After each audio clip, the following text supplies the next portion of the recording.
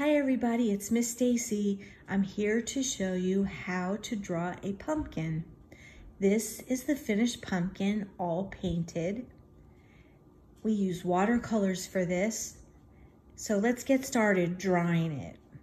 What you're going to need is a sheet of white paper, a pencil, a Sharpie, and your watercolor paint set. Let's put the Sharpie and the paint set off to the side. So now with your pencil, you're going to start drawing the pumpkin. It's a large oval to start with. You're going to start right about here on the page because you need room for the stem and the vines. So let's draw our oval. Let's try to fill up the whole page with an oval. Take your time.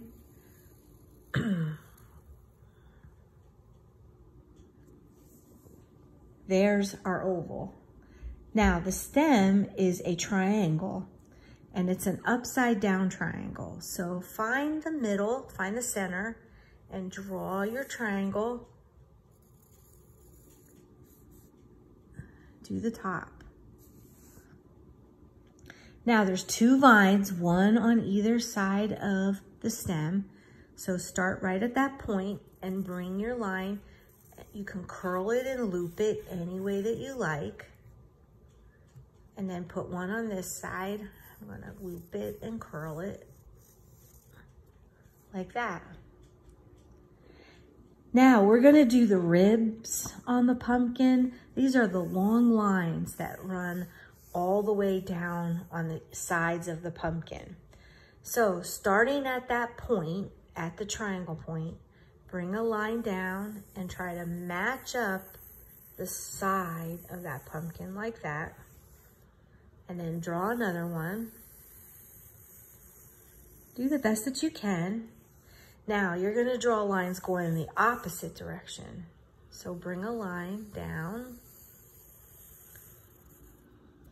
And then bring another line down this way. Again, take your time.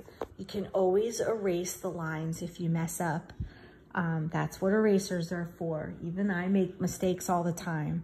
So your pumpkin should look something like this when you're finished. Now with a Sharpie, you're gonna outline all of your pencil lines. So you can ask your mom or dad, or even your brother or sister, anybody that has a steady hand can outline all of your pencil lines in black Sharpie. Then with your watercolor set, you're gonna paint your pumpkin. So let's go back to my original. My background is green and the pumpkin is orange and the stem is brown. So you're gonna be using 3 colors in your paint set to paint this.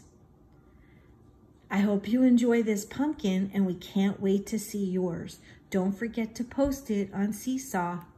Bye.